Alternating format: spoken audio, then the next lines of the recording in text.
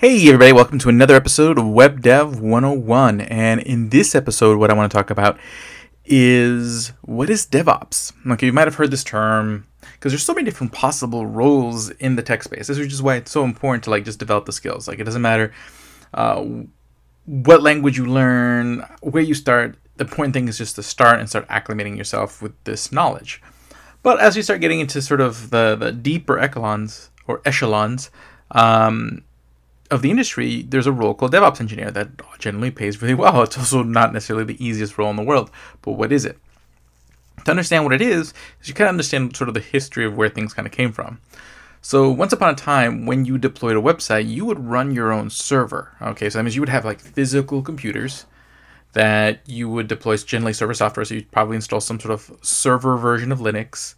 You would then install an Apache server on it. So the original Apache project, which was a web server software that allows a computer to sort of serve websites. There's another project called Nginx that also sort of fulfills this role. So you're usually using one or the other. So you'd set up the server. You would get a dedicated IP address, so that way, and then that IP address would be what you would point your domain to. So basically, you would have your domain registered with your registrar. It would point to that IP address in the DNS. That's the domain name service, the thing that matches up the name whatever.com to an IP address where a computer lives.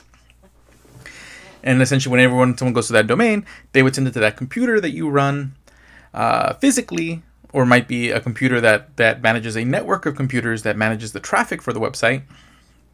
So, which is referred to as a load balancer. So a load balancer would be the first computer that receives the request, and then you might have 10 copies of your website or 10 copies of your server software running on 10 different machines, and that load balancer would then take those requests and distribute it among those 10 machines and act as sort of the intermediary so you can handle more requests at a time.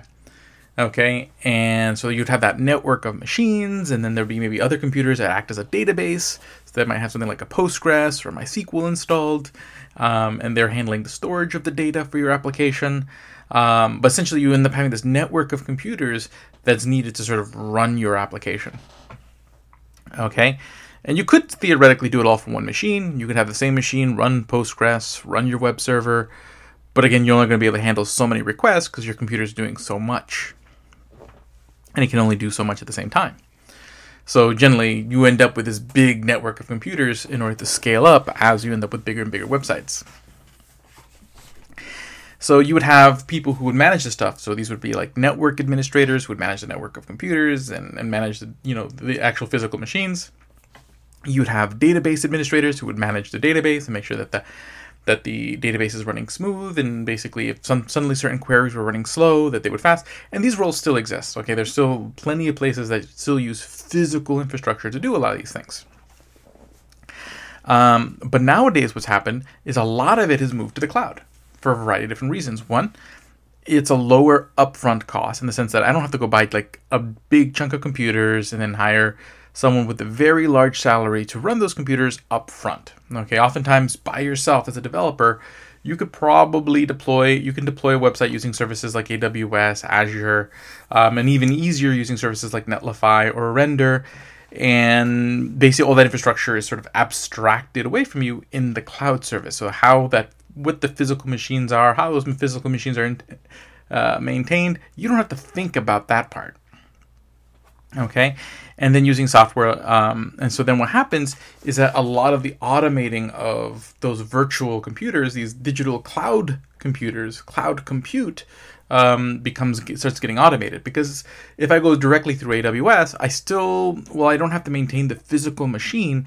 I still would set up this empty computer, and I still have to install Apache on it, configure a firewall, then get the IP address would generally be given to you by AWS, and then you're paying for the machine, you're paying for the IP address, you're paying for the traffic, which again is still a lot less than buying the machine outright up front. Okay, so again, in the early stages, this is still a much cheaper way to go.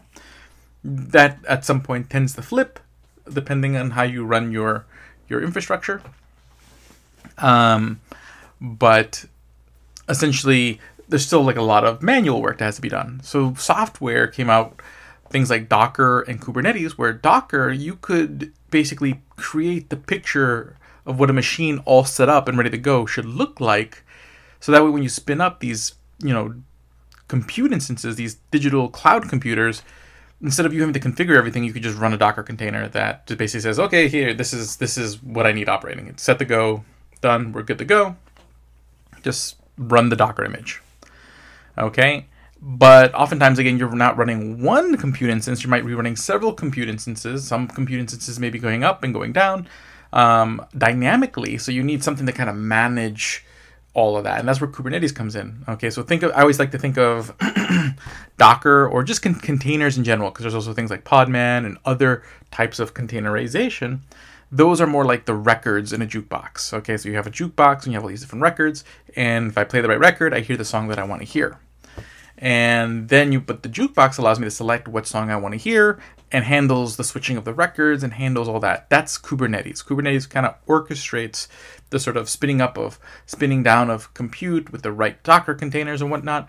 So that way I can scale up and scale down my application much more on a more automated way. And that's where DevOps engineers come in. They're handling the code, that handles the dynamic scaling up and scaling down in infrastructure. So that way, when you don't need the infrastructure, you scale it down so you're not paying for what you don't need. And when you do need it, you scale up and you pay for what you do need. And that's still, despite, again, I said there's a point where chances are probably would be cheaper to do it physically yourself. The catch is what happens when your needs reduce. Once you have physical infrastructure, you can't really scale down. You already have the physical infrastructure. So this is where cloud at some points can be more expensive. But again, as soon as things turn around, you go back to being cheaper. So theoretically, probably on average, it ends up being the same, but theoretically still a lot easier to maintain when you're using cloud infrastructure. The catch being oftentimes each cloud provider is different. So once you've automated your application for a particular cloud provider, you're pretty locked in. That's the big catch. Once you're all set up on AWS, it would be moving mountains to switch over. Okay, if you're really molded into sort of how AWS specifically does things. Again, there's platforms that kind of abstract the same way of doing things across multiple cloud providers. So for example, if you're using MongoDB.com to get a Mongo database, how you deploy that Mongo database to each cloud provider is abstracted away. So you don't have to worry about that. And in the future, there'll probably be more and more platforms that abstract the specific cloud provider away. And you would deploy upon that, so that way you have that flexibility. But, right now you just have a few. And even a lot of the ones that do abstract a lot of that away, oftentimes are only using one provider. Like when you're using something like Heroku, I'm pretty sure it's just basically built on top of AWS. So, but that's what a DevOps engineer is. So basically the things that they are working with are things like Docker, Kubernetes. They are working with things like Terraform that allows them to write code that describes the state of the infrastructure and sort of the rules on when you need more or less infrastructure. So that means spinning up databases. But to be a DevOps engineer, not only do you have to know these technologies, but you really have to understand the whole sort of workings of deploying an application. Sort of how does the database talk to an application? How does the application talk to the server? And how does the server talk to the end user making a request? Because you have to understand how these things connect to understand sort of how you deploy them and what infrastructure is needed to get that working. Which is why it's such a highly paid job, because the amount of knowledge required to truly be a well-rounded DevOps engineer is quite extensive. Okay, and it's generally not something where you start off. You start there. You oftentimes are going to start in other roles like some sort of software development or data engineering, and you begin picking up the basics of Kubernetes and Docker through these other roles. And then you grow into, you get to a point where you have experience working different parts that you have this DevOps capabilities. You can train specifically for the role, but having that context of working other roles can really help you be a DevOps engineer, because you can understand a little bit better sort of what you're orchestrating and the context of what you're orchestrating a little bit better. So oftentimes the best data engineers, DevOps engineers didn't start there. Especially since the role is kind of new. Very few of them, most DevOps engineers are people who evolved from other roles. So it doesn't matter where you start, the industry has a lot of places you can go, because again, there's other roles I'll talk about in other episodes, things like product manager, developer advocate, which is the role that I fill nowadays.